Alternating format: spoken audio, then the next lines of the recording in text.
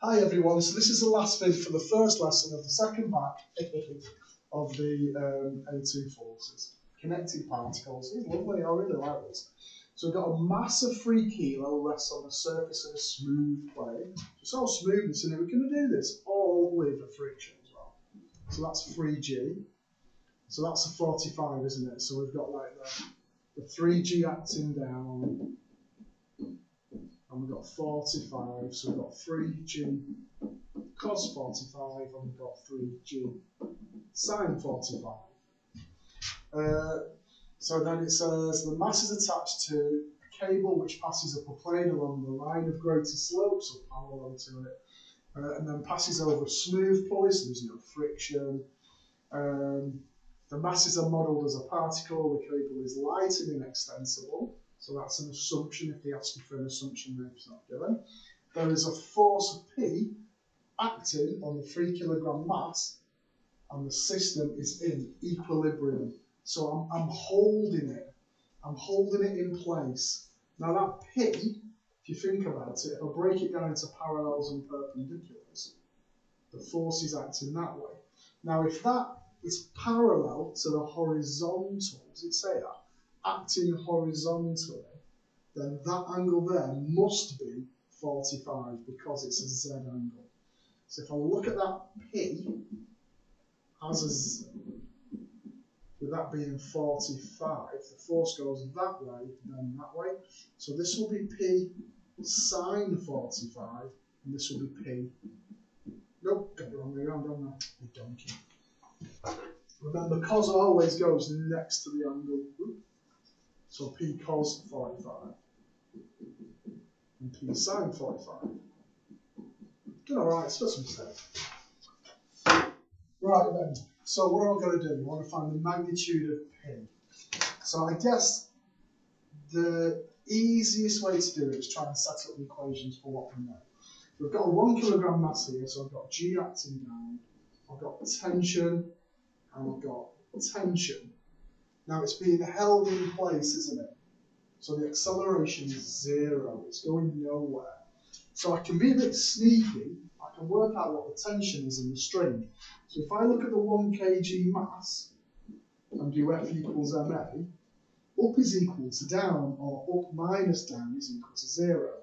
So we do up minus down is equal to 0, or up is equal to down, then T minus G is equal to 0, so my tension is G, which is 9.8. So my tension is 9.8.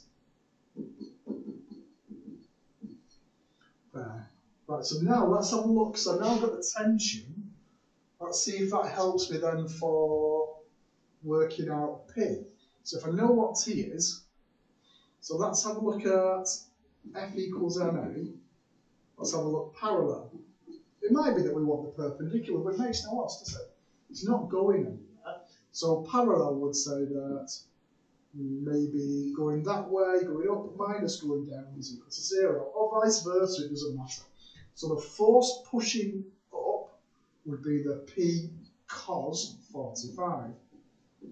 The force pushing down, because it's smooth, there's no friction or anything, the force pushing down is 3G sin 45. So that's equal to 0. So that's quite nice because I've got P would be a 3G sin 45 over cos 45. Well, sin 45 over cos 45 is tan 45. Tan 45 is 1. So potentially, P would be... Oh, I missed out tension, haven't I? Oh, that's not good. I made a mistake, sorry. We forgot about the tension. I was getting all carried away with myself. I've got a tension here, which was G. So that'd be like a takeaway G here.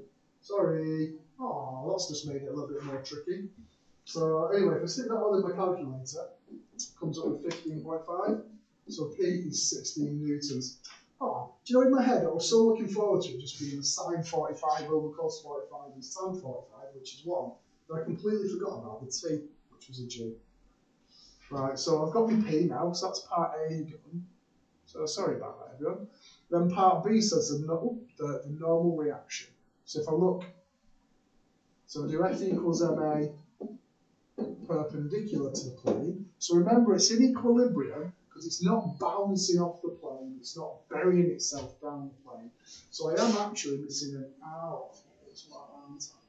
So forces going up the plane minus forces going down in the perpendicular are equal to 0. So being really careful now, as soon as I put it around a minute ago, the force going up is R. A force going down from my picture is my P sine 45. But also, there's the component of weight, which is a 3g cos 45. And that's equal to 0. Now I know what my P is, so if I do a rearrange for R, it's my P, which was 16-ish, or 15.5 you might use, don't you? Use a better value. So 15.5 sine 45 plus 3 times 9.8 sine 45 gives me an R value of, it says 31.8, and then it's rounded to 32 newtons to 3. Is that alright, everybody? So sorry about missing off G. I just got myself so carried away with the idea that I'd have a sine 45 over cos 45 to do a tan 45. So that's that lesson done. Loads to have a go at, but they're dead straightforward. It's so nice. Right, see you later. Bye-bye.